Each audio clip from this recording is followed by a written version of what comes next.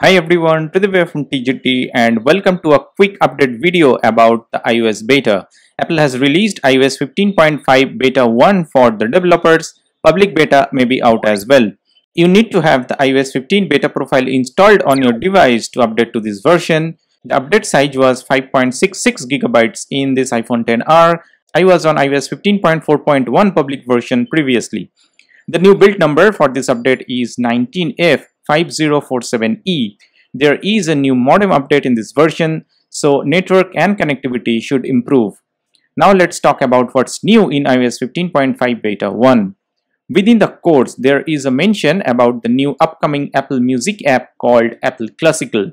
So very soon we will have a separate Apple Music app for classical music from around the world. Within the Apple Wallet, if you use Apple Card or Apple Pay, then that has been rebranded as Apple Cash, and there are now request and send buttons to make it easier to manage cash directly from the wallet.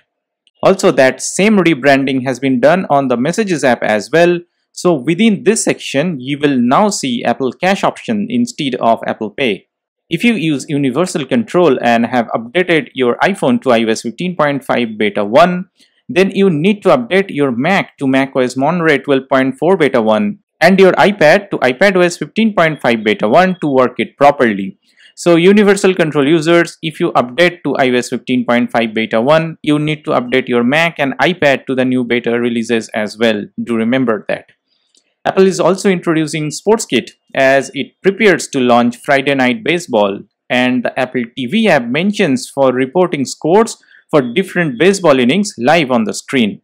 Also, Apple is rebranding the iTunes passes as well. Within Apple Wallet, there is an option called iTunes Pass to add balance to your Apple ID. This is now being rebranded as Apple Balance from this beta. If you update your Apple Watch to watchOS 8.6 beta 1, then within the Watch app, then accessibility, then voiceover, and then within the hand gestures, you will now see a new gesture called Magic Tap.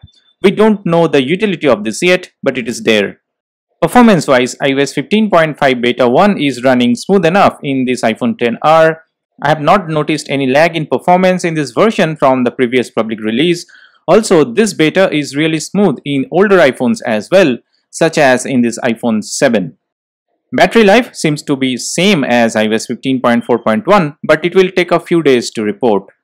Apple also released iPadOS 15.5 beta 1, which I have in this iPad 6th Gen. All the updates and changes and features I mentioned are applicable for this device as well.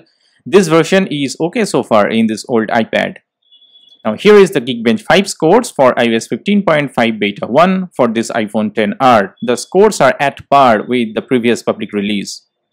So if you have a secondary device and really want to try out a new beta, then only you should install this version. Otherwise, there is no need to install this version yet. I have summed up all the features of iOS 15.5 beta 1 in the shortest possible way. Hope you have liked it. Do like, share and subscribe to TGT. I'll see you in my next one. Peace.